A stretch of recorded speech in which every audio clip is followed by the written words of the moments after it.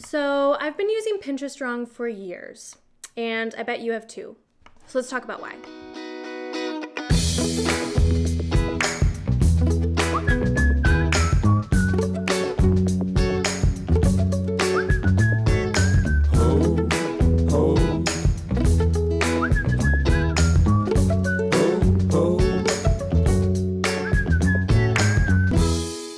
And welcome back to my channel. My name is Emma and I make videos on thrifting and styling and all things on how to make your life simpler.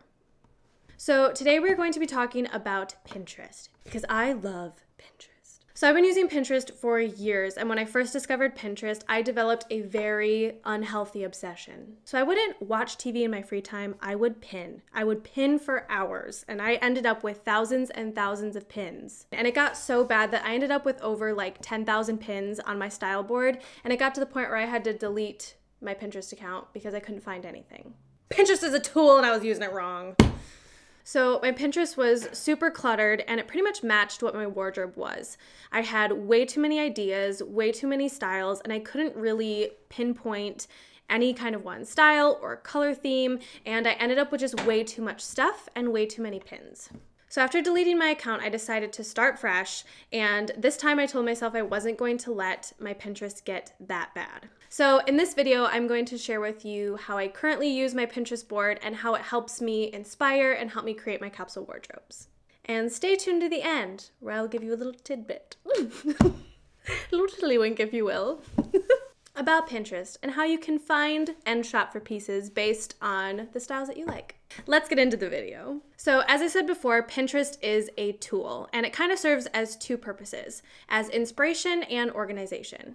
So think of your Pinterest as a mood board. If you were to physically make a mood board, you wouldn't put 1,000 images on it. You just want a few that's gonna really give you an idea of your style and color theme.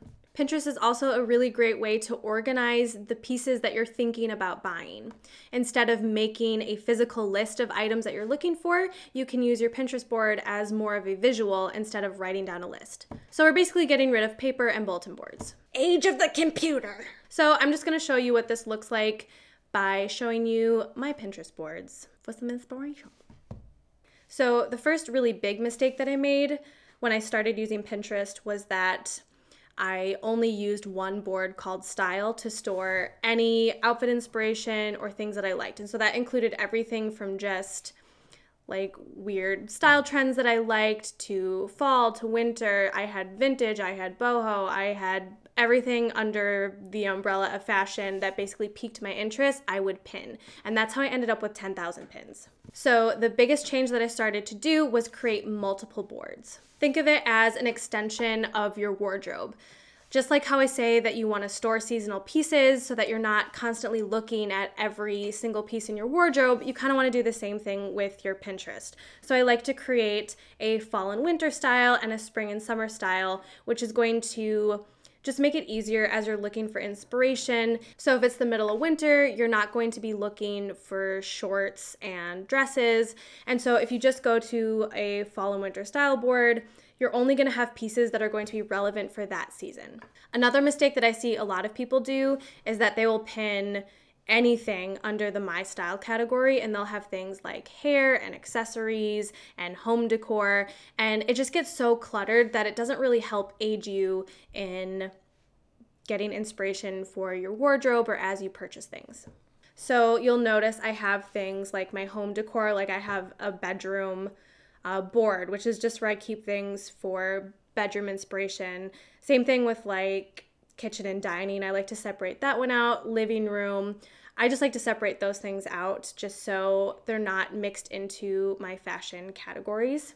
And then I of course like to break down my fall and winter style and my spring and summer style. Something else that I like to do, and I've just recently started doing this, is having a spring and summer capsule board and a fall and winter capsule board. And what this is it's actual pieces that you can buy. So if I'm online shopping on a website or I see something that's an actual something I can buy, instead of putting it in an inspiration board, I put it into its own little separate board where then I can use that when I'm going shopping, because then I know, okay, I'm specifically looking for a denim jumpsuit.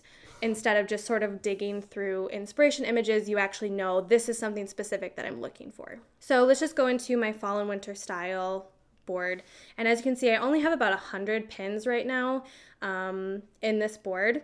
And you can kind of see that it's a mix of things. It's all kinds of things that I like. And as you scroll through, I can really easily go from top to bottom really quick. I'm not scrolling through 1,000 pins.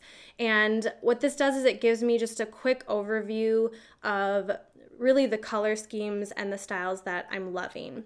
And so you can see a lot of very similar things. It's like, okay, I have a lot of quilted jackets, a lot of like warm neutral tones, jeans and a fun sweater, wide leg crops, and it just gives you a sense of the pieces that you're loving. And so if you're drawn to those pieces on Pinterest, those are things that you can start to look for that you want to bring into your wardrobe. My Pinterest then makes it really easy for me to take this as I go shopping or as I'm looking for new pieces to add into my wardrobe. So this is really helpful, especially for me, because I'm drawn to so many different styles and colors, and sometimes I'll be on Instagram or on Pinterest and I see someone else's style and they're wearing bright pink pants and like a bright red top, and I go into the thrift stores and I see a pair of pink pants and I'm like, oh my gosh, I want those pink pants, when it's honestly something that I'm probably not going to wear.